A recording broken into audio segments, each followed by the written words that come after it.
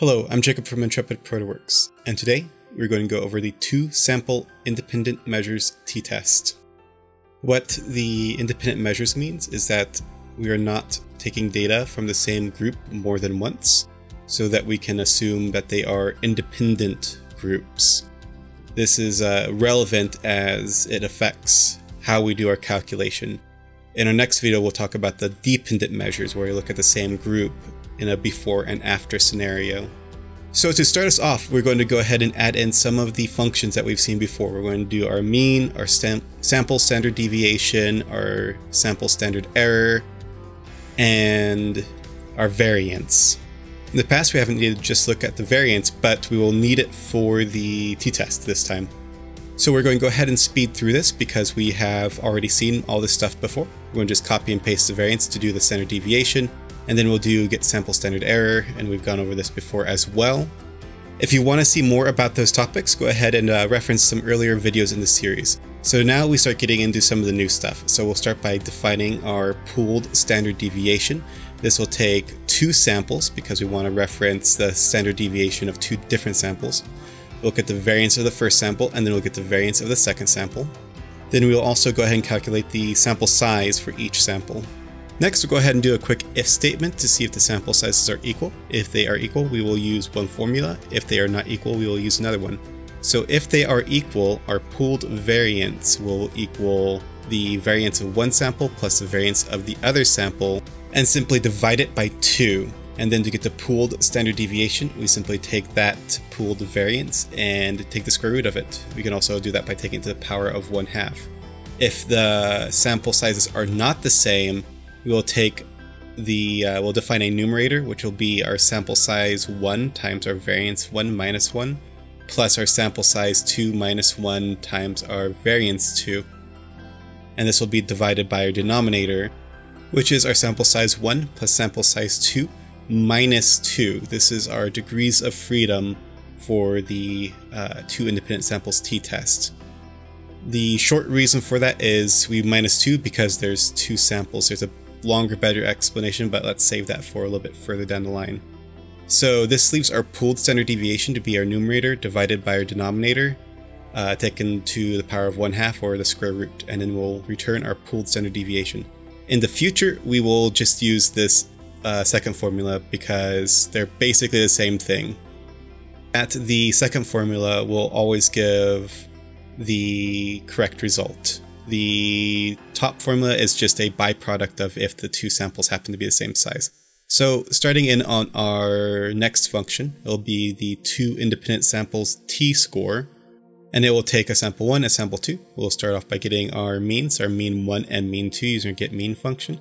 We'll get our pooled standard deviation, and then if our sample sizes are equal, then we'll get our pooled standard error by just taking our pooled standard deviation and multiplying it by 2 divided by our sample size, and then taking the square root of that. Let's go ahead and add that asterisk in so they're multiplying by one another.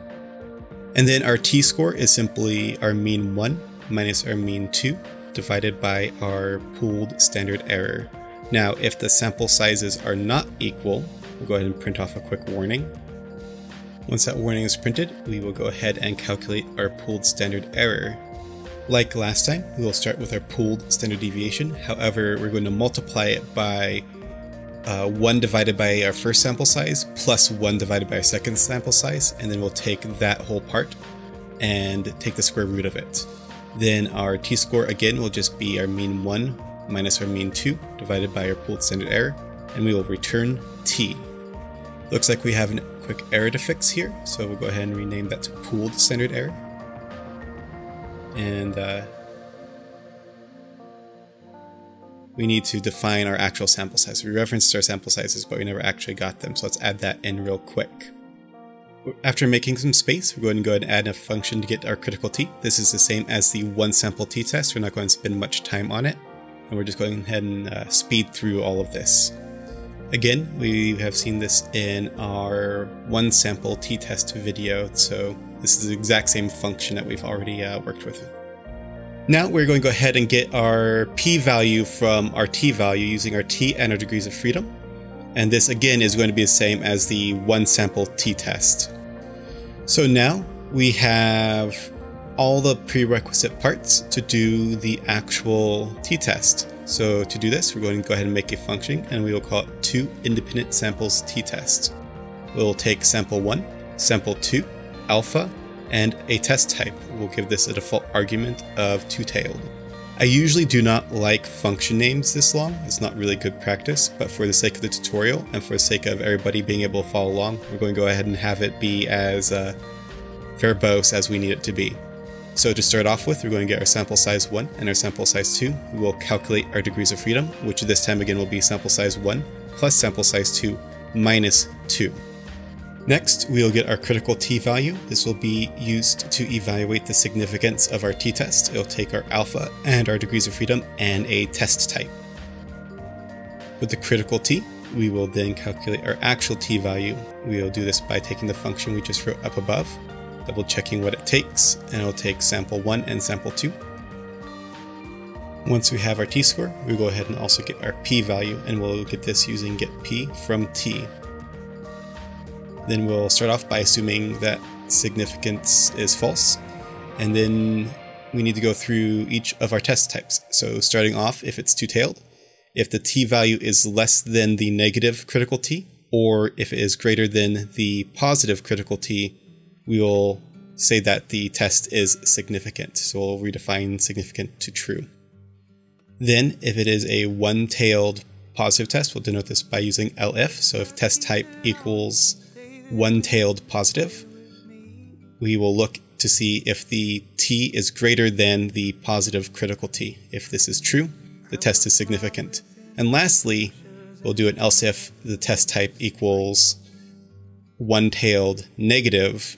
We'll fix a quick typo.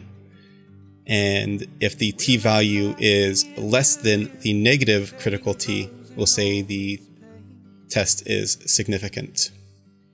And then we'll go ahead and return significant, t, critical t, and p. Looks like we have an error. Oh, we forgot to actually say that it significant is true. So going back down, we'll go ahead and define our confidence errors. We've done this before. This is a couple of videos back.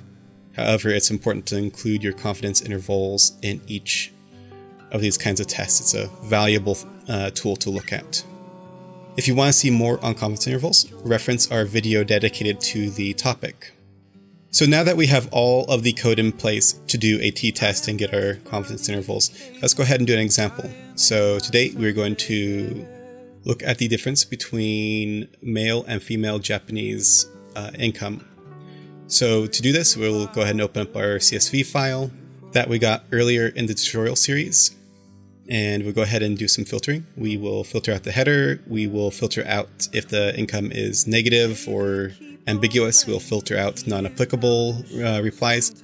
We'll filter out minors, and then we will look at just if they're Japanese, and then if they are male, we will go ahead and append them to the male income data.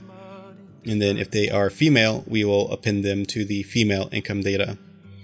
And because we are doing a t-test example, we will then go ahead and just import random and then take a random sample out of those data sets, as those data sets are, as the total data set we're taking from is 3 million data points. Obviously, those are not all Japanese, but it's definitely a big enough sample that we could do a z-test rather than a t-test. So we're going to do Japanese male income data. We'll go ahead and take a sample size of 100. And then we'll do Japanese female income sample, and then we'll do a sample size of 100 as well. So we will go ahead and fix some typos real quick. Then we will go ahead and get our means for our male and female income samples. We'll go ahead and set our alpha and then set our test type. We'll go ahead and do two-tailed tests for this example. Go back and yeah, we have some typos still, so we'll go ahead and fix those real quick. And it also looks like we have another error further up in the code. We had a typo with our row. So now we can go ahead and define our actual t-test. We'll go ahead and calculate our t-test. So we'll do this similar to our last video, where we have our sig bool. We'll do t, critical t, and p equals toIndependentSamples t-test. And I'm going to go up real quick, double check the order of the arguments to take, sample 1, sample 2, alpha, and test type. So we'll go ahead and add that in. So Japanese male income sample, Japanese female income sample. I'm going to try not to run this off the edge of the screen. Take our alpha and then our test type. With our t-test set up, we just need to print out the results. So let's do if the test is significant, we will print out a statement indicating that it was significant, as well as giving us some of the descriptive data on it as well. We will also include our P, T, and critical T.